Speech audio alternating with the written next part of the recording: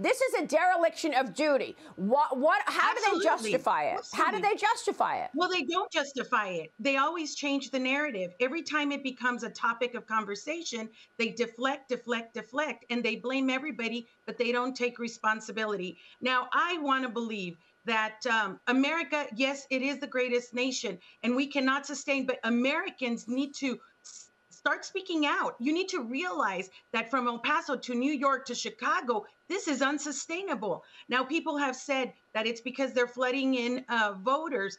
Well, I believe that there is a larger plan, and I don't know what it is, Maria. I don't know, but there has to be a larger plan, and this has to be a distraction.